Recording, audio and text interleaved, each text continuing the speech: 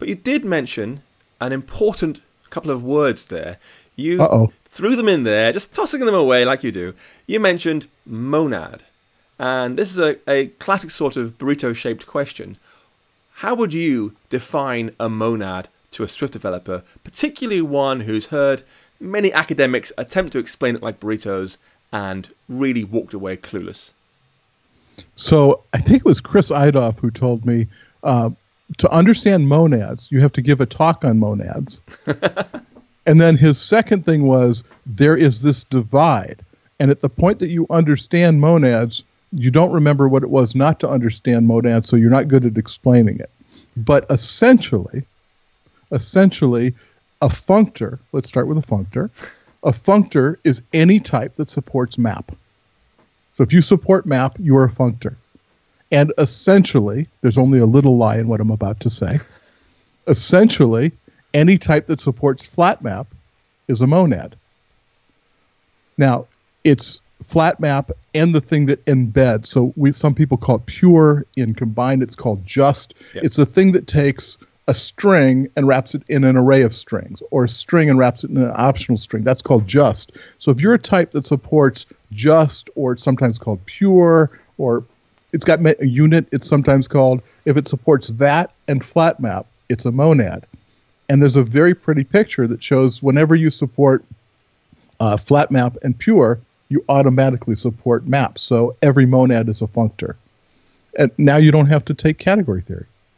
But would you say, if folks want to get really serious about this kind of thing, they might think, well, listen, there are the three monadic laws, and they matter, but are they important, do you think? Do you have to know them, or is it more about understanding the shape of what it's trying to do? So this goes back to another great talk I saw by TJ, and TJ Usian gave a talk about the double equals. And he said double equals is defined, but if you look at where double equals is defined for equatable, in comments it says if you are doing equality, it's got to be anything is equal to itself.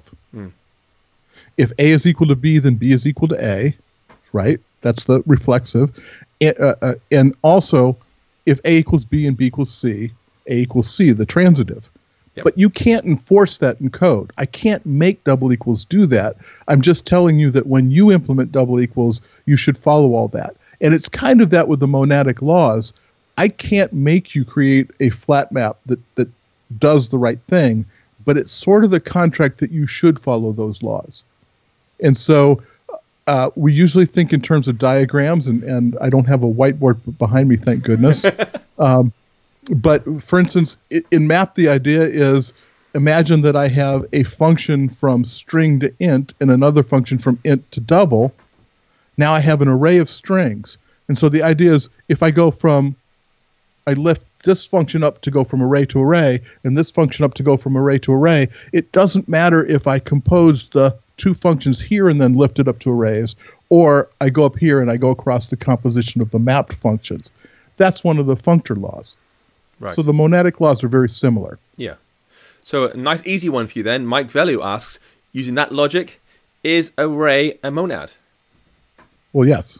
There we go. But it's you got to be careful because such a math thing for me to say. You can say the positive integers are a group if you know what a group is in math.